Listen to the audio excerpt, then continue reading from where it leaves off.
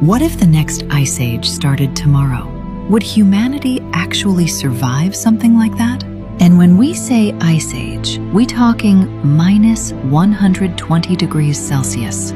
Most people think we would, but with the technology we have today, our chances would be way lower than we imagine. Scientists say one of the only realistic solutions would look a lot like Snowpiercer, a massive moving ecosystem on rails.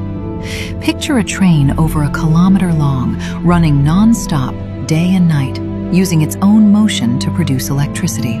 Inside, every wagon has a purpose. Some are dedicated to crops, with artificial light, hydroponics, and full greenhouses.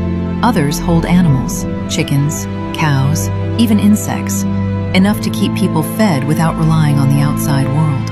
Another part of the train becomes a water system, melting collected ice to create drinkable